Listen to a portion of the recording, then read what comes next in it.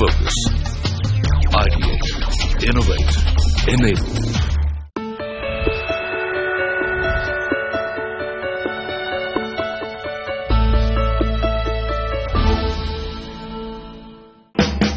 Unlimited opportunities, unlimited potential, unlimited scope for mutual benefit. As part of this series, we bring to the fore some of the most exciting collaborative efforts between Australia and India. This week, we focus on innovations in healthcare, safety and security that India is implementing in partnership with Australia. We've got a very modern, contemporary education system where we're fostering good researchers, mentoring researchers who are coming through the system. And I understand that in India you've got a dearth of PhD students. Many of the PhDs might go abroad, but they might not come back. So I think you've got a deficit of PhD students. So Australia and particularly our research-intensive universities are very keen to collaborate with some of the best institutions in India and to mentor these new researchers coming into the system. It's a battle that usually begins in old age. The mind is unable to control a shaky body. Uncontrollable body movements make it next to impossible for the patient to even perform the most basic of existential needs. And anxiety and depression are common symptoms. The world of science has yet not been able to find a cure for Parkinson's. But India and Australia are partaking in this fight in a bid to help find a permanent medical solution using stem cells. In Parkinson's disease, what happens is a specific set of neurons, they degenerate inside the brain, and what the current therapy that's available in the market is cannot cure the disease from the roots. Basically, they just suppress the symptoms. Dr. Subhadeep has been a front-runner in the research process that Indian Institute of Technology, Bombay and Monash University, Australia have jointly undertaken through a unique collaboration to cure Parkinson's. The very beginnings of the partnership are interactions, relationships between researchers at IITB and at Monash. And from those came the understanding in the university, at least in Monash University, that there were all sorts of possibilities that could be pursued in terms of research between these two great institutions. The study has found that self-assembled, amyloid-based hydrogels can provide support to the transplanted stem cells. It's basically a hydrogel that gives a better life to the stem cells. At least they survive 3 times better. This helps the cells survive and develop into neurons, which not only prevent progression of the disease, but also cure the patient. They prevent the migration of the stem cells to the unwanted areas of the brain. The fact that these are biodegradable ensures that they won't be present in the brain forever. This newly discovered stem cell system could be highly cost-effective and a potential long-term solution in the cure for Parkinson's. That research is an important way of delivering significant health benefits by growing stem cells that will tackle neurodegenerative diseases. The partnership goes beyond Parkinson's to other medical fields as well. Since 2008, IIT Bombay and Monash University have been working on multiple projects in areas of strategic importance for healthcare that the world is grappling with. There have been more than 60 students who've graduated, and they've gone on to undertake further research either in industry or in academia, pursuing the fields that they started in the academy, and they are spread across the world. Each student is selected against a very specific PhD topic. So what that means is that you can match the capability of the student extremely well to that of the project. And from the industry perspective, they like to fund research where the topic is defined up front. This innovative collaboration goes on to establish the importance of bringing together the best minds in the field of research from India and Australia to help solve global medical problems. So in terms of the success of the collaboration, I think it's been quite good. We've reached scale. The students get the exposure to Australia, so every student in the academy has to necessarily spend 1 year at Monash, and that brings with it its own advantages. It also serves as an example to show how seamlessly professionals across borders can come together in this age of connectivity to work towards a common goal.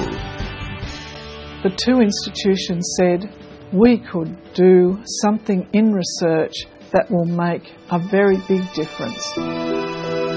If the research was to bring out positive results, the battle against Parkinson's could soon become a fight of the past, and men and women across the world would be able to trade today's misery for a healthier tomorrow.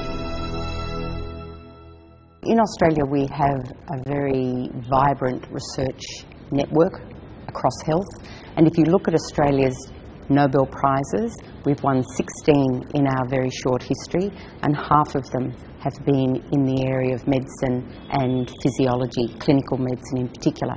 So I think there's huge opportunity for Australia and India to work together. When it comes to research, the George Institute of Global Health is a non-profit organization that works relentlessly towards the cause of improving rural health of millions around the world using smart technologies across clinical trials, cardiovascular and other fields of healthcare. I think the exchange and collaboration is seamless, unique. We have almost every other day some or the other sort of meeting with our Australian colleagues where research ideas are discussed, proposals are brought forward, and we write combined proposals which are funded by both Australian and Indian funding agencies. We see the future of George Institute and George Clinical as a very positive one in India. We're very excited to be here. We celebrate 10 years this year, which is quite a landmark for an Australian institution. We're a great employer. We have over 100 people. We have 3 offices. We're starting to network very well across government. I think in the last 2 years we're becoming very well known, and really we're a very trusted independent organisation that can help government, pharmaceutical, can also help industry as well establish themselves here. Australian medical implants company Anatomics is another example of how titanium-based, 3D printed, totally customized implants are the future of medicine, especially when it comes to orthopedic reconstructions. We get the patient imaging data, and then that data is used to design an implant, and then this implant design is shared with the doctor as it is custom made, not just for the patient but for the procedure and for the surgeon as well. Once the implant design is approved by the surgeon, then we go ahead and manufacture it by 3D printing. Anatomics has already forayed into Asia, with regional headquarters being established in Singapore, and hopes to make inroads into the Indian market. The journey would first begin with education of Indian doctors on the possibilities that now exist. For patient-specific solutions to become a more dominant or widespread phenomenon is engagement and awareness building among the clinical community. After the break, we get you the story of mechanizing underground coal mining to make this highly dangerous profession reasonably safer and extremely efficient.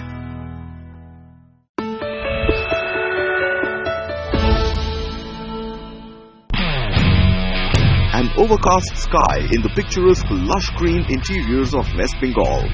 The road turns into Jhanjra, and before you know it, you are on the surface of one of the largest underground coal mines of India.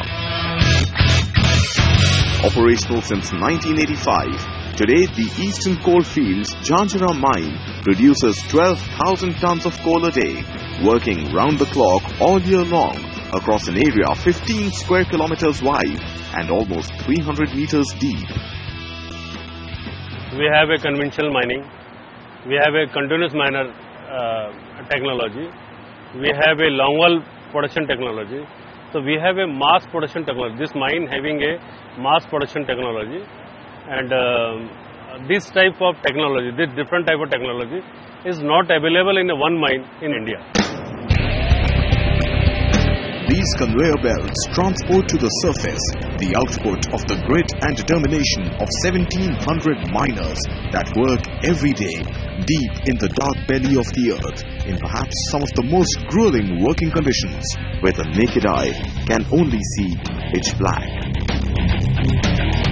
Their gap lamps and protective gear keep them going into the darkest corners underground to extract coal that lights up the country. The capacity of the mine is 2.8 million ton, but we are very optimistic that we will produce around the 3 million ton of production in this year. Until just last year, miners would walk with their equipment for as much as 3 hours a day just to get to their work zones. That would consume a good part of their 8-hour shift, while also risking safety during the long, dark walk. Australian mining equipment company Valley Longwall International saw an opportunity to empower ECL with underground man transporters to improve productivity through speed and safety. The answer lay in deploying the right man for the job who could share the possibilities that the Drift Runner underground mining vehicle offered. Well, actually I went to Australia in an underground mine and I saw that how people are actually being transported in the Drift Runner, like the one we have over here. And then I came to India and I saw that people in the mines are actually having to walk underground. And that's where I thought that perhaps, in India we should introduce this type of a machine. What looks like a Hummer and costs as much as a Ferrari. The robust Drift Runner is equipped with a powerful pneumatic engine, flame-proof technology and methane sensors that cut off ignition with even the smallest presence of the highly flammable gas underground. It's a flame-proof, specifically designed for underground coal mines with enhanced safety features unlike a normal motor vehicle. Like you have the water jacketing and flame-proof componentry in the engine itself under the hood. Made in Australia, the Drifty, as it is fondly called, gives mining underground an edge of efficiency like never before.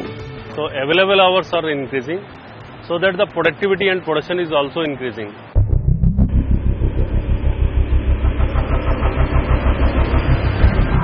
The Drift Runner is designed to cater to the deep inclines of the tunnels of comprehensive and longwall underground mining. The long stretches of underground trekking by foot get reduced to zero as the Drift Runner travels underground to its designated parking space.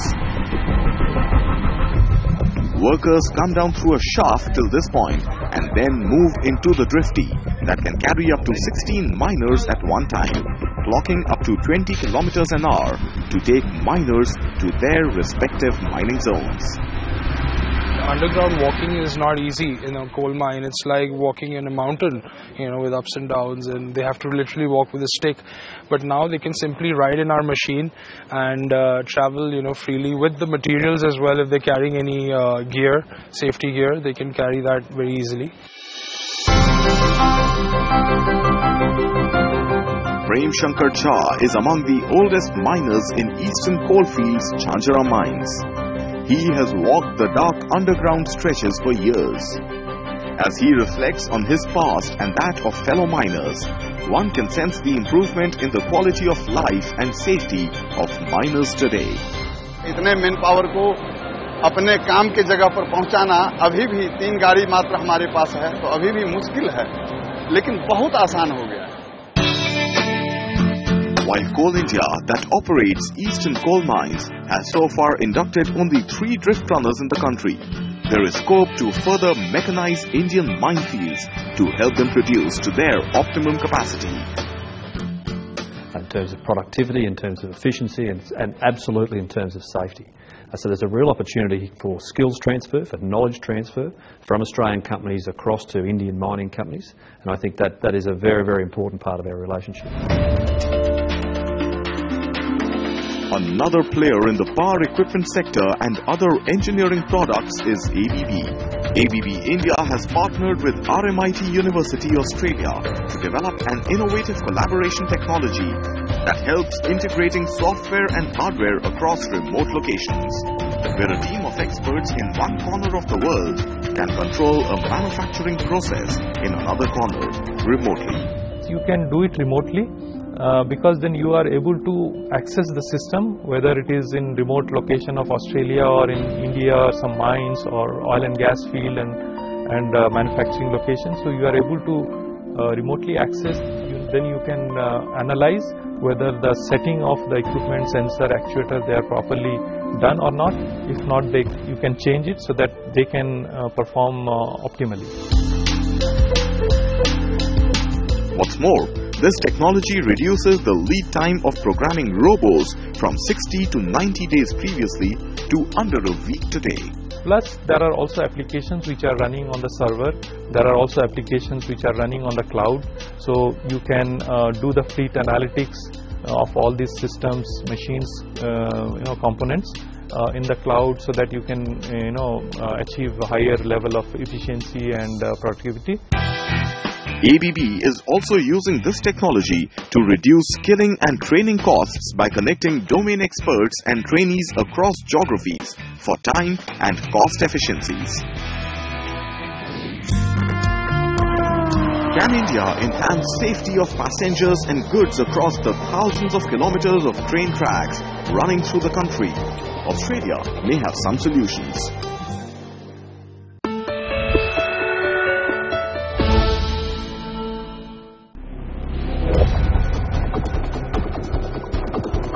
India has had a bad spate of rail accidents in the past few months. While the causes may be varied and inquiries could throw up results in coming times, there are some preemptive technologies that could potentially enhance safety on train tracks.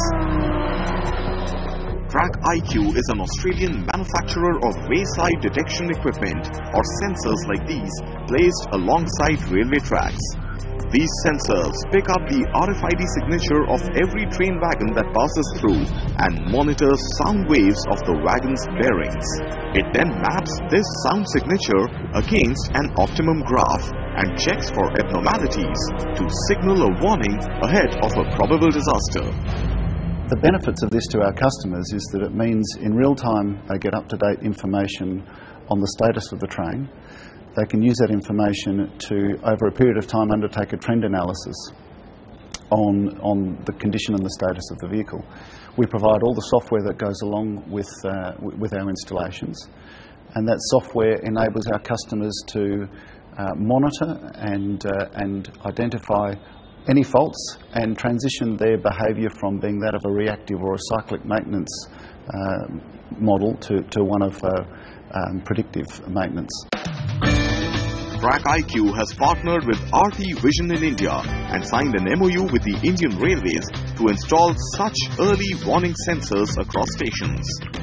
A test project is already running 20 kilometers ahead of Lucknow with a fully functional control center that analyzes bearing sounds. You save on maintenance costs, you save on new bearing costs, and there will be a lot of saving apart from safety.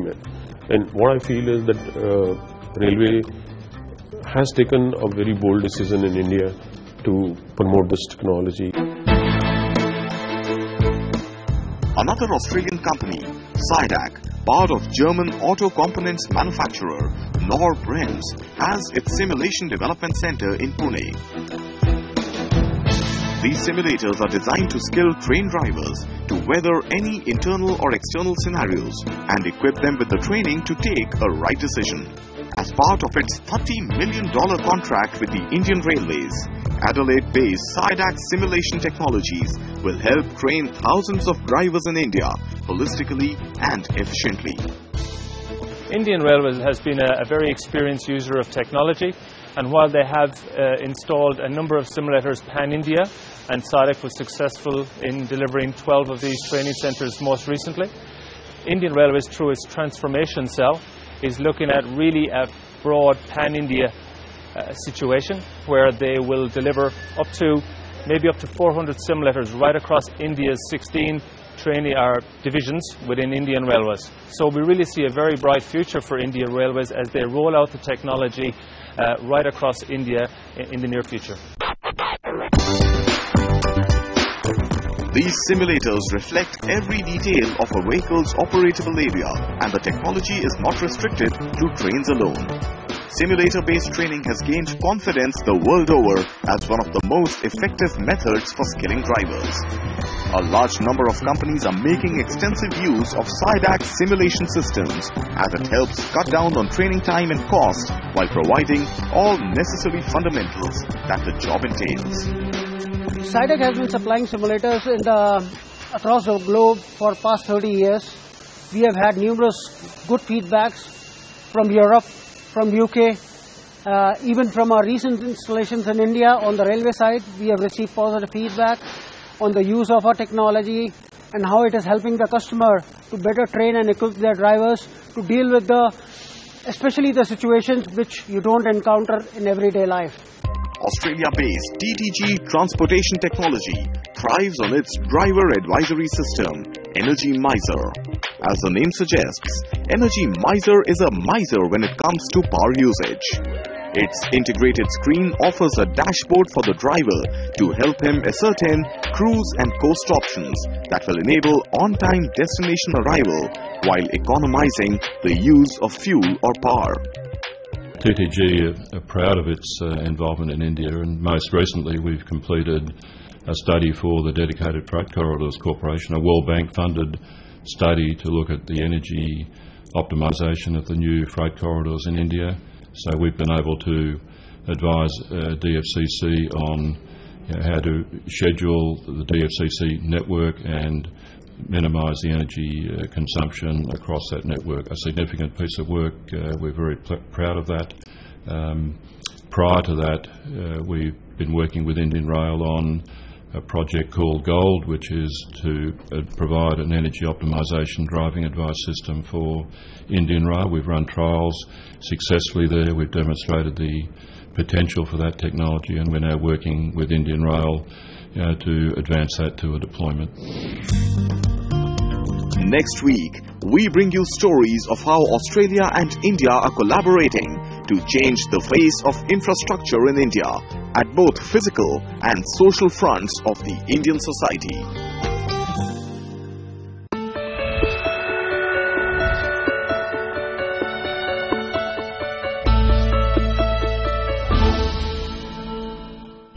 Focus. Ideate. Innovate. Enable.